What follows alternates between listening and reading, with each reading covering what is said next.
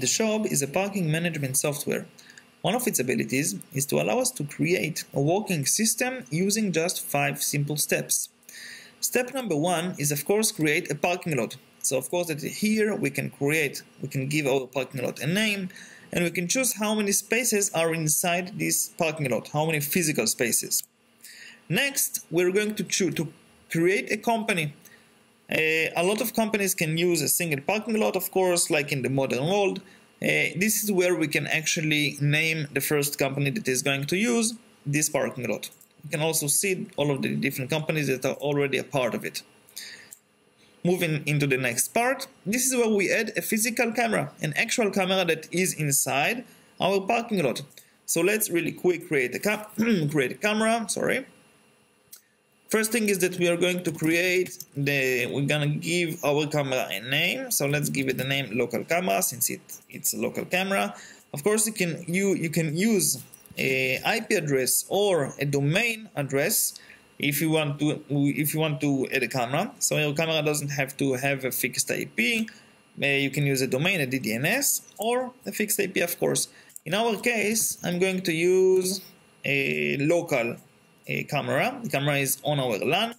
The HTTP, let's fill out the details really quick. The RTSP, by the way, is not a must. You don't have to put it to fill this information also. The mandatory information is the HTTP port. The rest of the ports are taken automatically from the camera.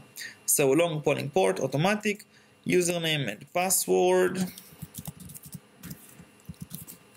And we choose the direction. Does the camera sit in the entrance to a parking lot, in the exit, or in both directions?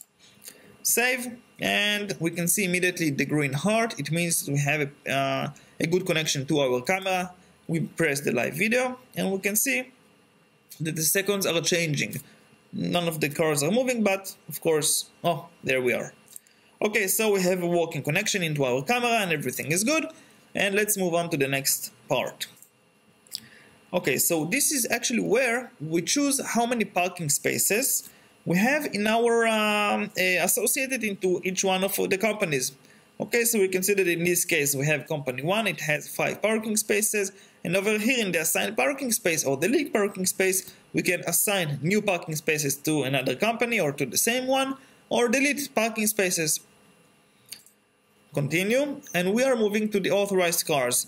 This is basically where we can add, already from here, we can add cars to our authorized vehicles. So whenever we add a car right here, we can basically allow this car to be able to enter to the parking lot. Of course, providing the mandatory information such as the license plate number and the name.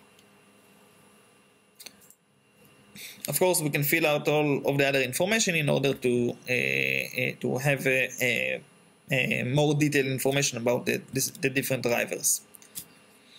And the next step is finish. This is it. This is how we create a working system in 5 simple steps.